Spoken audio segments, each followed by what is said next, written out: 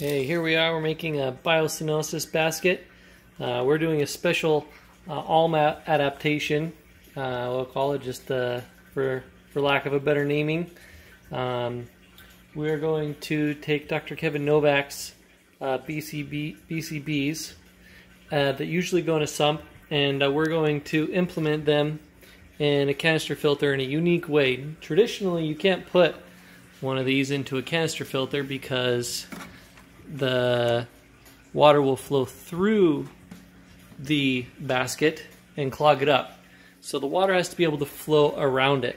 So what we're doing here is we're going to show you my version of how to do that, and maybe Dr. Kevin Novak will even provide feedback on what he thinks about this design. I'll just call it the alm design, or the Luke design, or canister, whatever you want.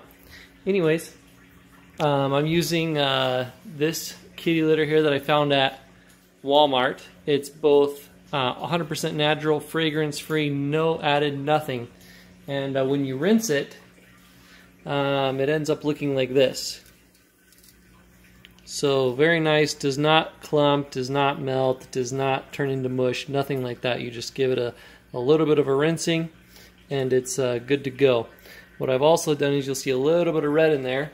What I've done is I've taken the fluorite red, because it has a good amount of iron in it, substituting that for laterite, and gave that just a super quick rinse because it's very, very dusty, like milky. Rinsed that and I'm putting just a little bit of that in there, and then we're going to add a core of fluorite in the center of the basket also.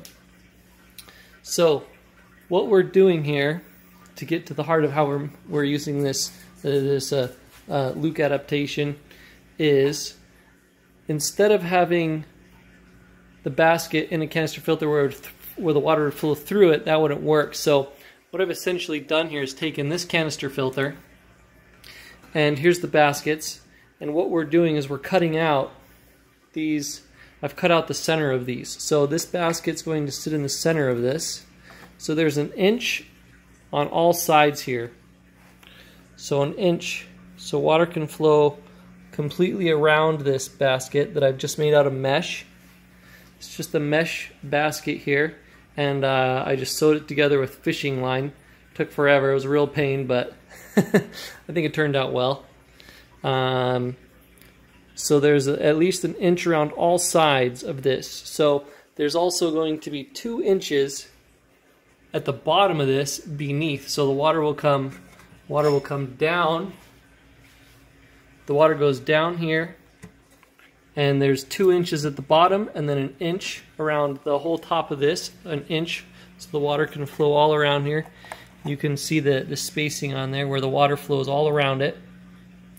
And then there's an inch of water space on the top of this basket before it flows out.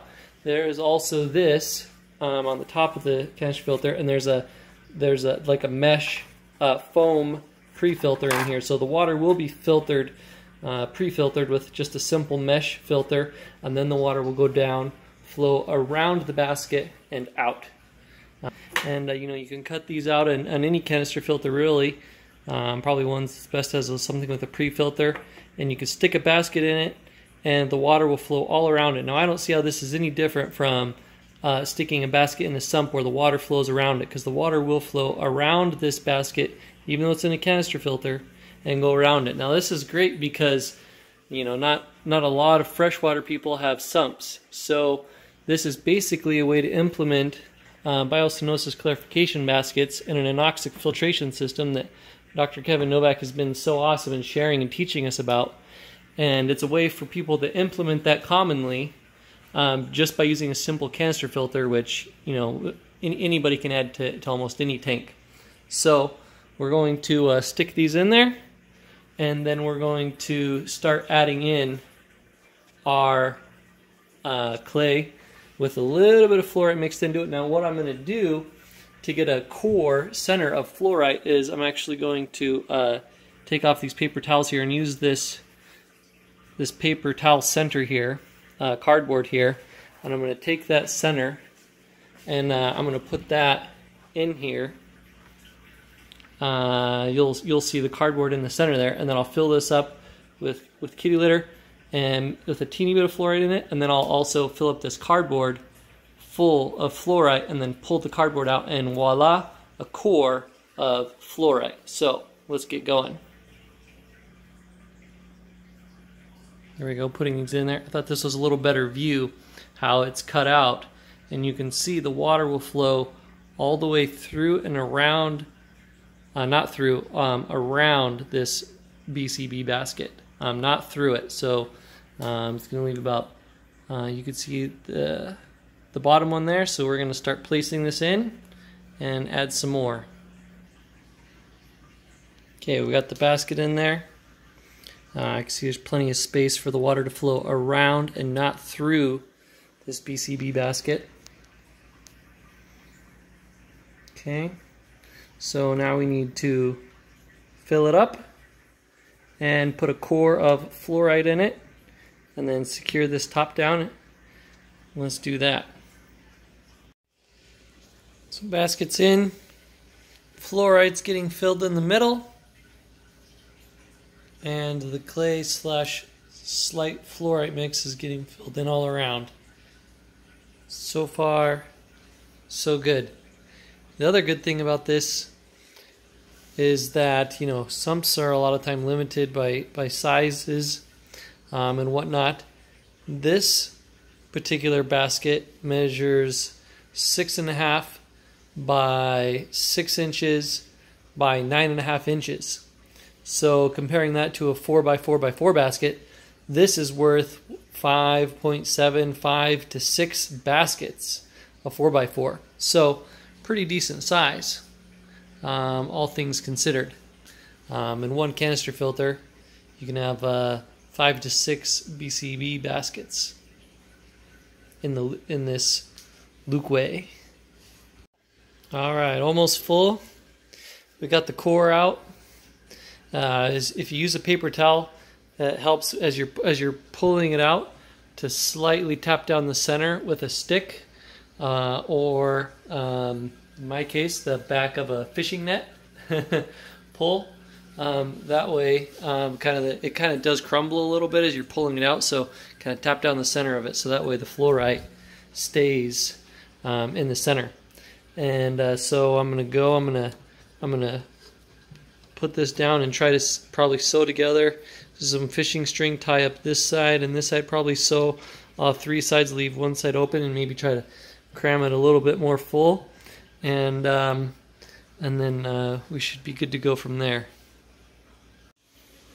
Alright, there we go, all filled up and lid sewed on top, so you can see there's space for the water to flow all around the basket.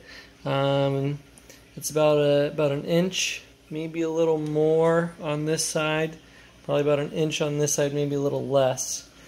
2 inches on the bottom of the basket, and there'll be an inch of water on the top before the water gets sucked back in, with the pre-filter going through here. So we've got a good mess going on here in the kitchen, and we're going to add this to the triple decker over here. The sump is currently occupied by an algae scrubber, so we couldn't put any in there, so we're just going to add it right onto the side here, and we should be good to go. So there you have it. Not too many people have a sump, so I'm going to give this a try, and hopefully it works. I read a lot on Dr. Kevin Novak's site and his website. You probably have a lot of questions, but you know, I would say 90% of them will be answered on there. You can even search his blog for keywords and answer even more of your questions there. So there you have it, the Lukeway BCB in a canister. There's a picture of that pre-filter sponge filter. Thought I'd show you real quick. So that's a minor pre-filter. Probably better to have a better pre-filter, but this sump also has a bunch of sock filters in it. Lights are actually turned off on the tank. It's actually took me forever to do this, but finally finished. So this is going to go on top. We're going to turn it on, and see how it goes. Love to hear your feedback or comments. If you think it's a great idea or the idea sucks. Always looking for constructive criticism, or maybe if you know have a good way to build it also, let me know. If you think it sucks, then let me know what you think is better. Hopefully you guys like it, and hopefully I think it will work. We'll give it a try here, and I'll let you know the results. Just to show you guys how clouded up this got at first. So I'm going to put on these felt socks here, and hopefully it gets cleared up by the morning.